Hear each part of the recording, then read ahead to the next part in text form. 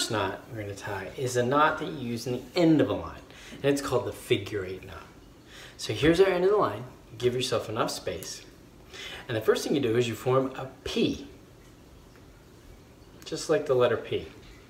There's the standing part of the P, and there's the whole of the P. Now you take the end of the line, and you go back around behind the standing part of the P, up, and then back down through the hole. And as you pull tight, you pull slowly, and if you start to see the figure 8 form, you know you did it correctly. And then you can pull tight. You remember this knot was for, also called a stopper knot, because it's designed to stop a line from going through a hole.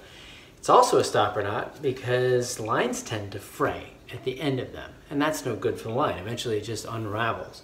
So if you didn't have something like tape, or this is called whipping, and you needed to quickly figure out a way to keep this knot in good shape and keep it from fraying, you could tie a stopper knot in the end of the line.